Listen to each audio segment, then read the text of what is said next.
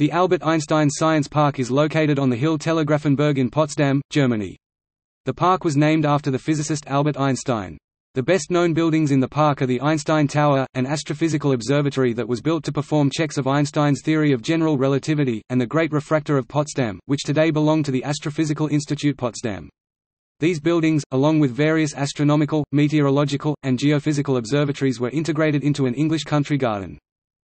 The park had already been designed by the middle 19th century according to plans by the architect Paul Emanuel Spieker on Telegrafenberg. Since 1992 the following newly founded institutes have properties situated on the grounds: German Research Center for Geosciences (GFZ), Astrophysical Institute Potsdam, Alfred Wegener Institute for Polar and Marine Research, Potsdam Institute for Climate Impact Research. In the 1990s the historical buildings were extensively restored and numerous new buildings were erected. The Einstein Tower and the Observatory of the Great Refractor of Potsdam also host exhibits.